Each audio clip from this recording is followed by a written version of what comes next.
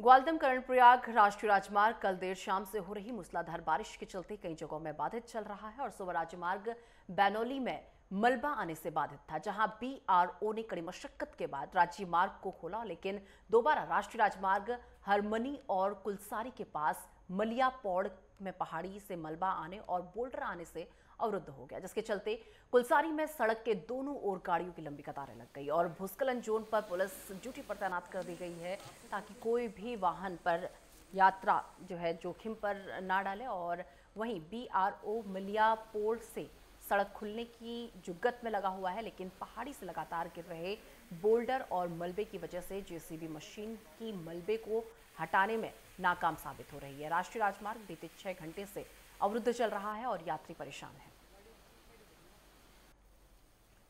तो आपको बता दें कि लगातार हो रही बारिश की वजह से जिस तरीके से पहाड़ियों से मलबा आ रहा है, ऐसे में सड़कें पूरी तरीके से बाधित हो जा रही है, सड़कों का संपर्क टूट जा रहा है।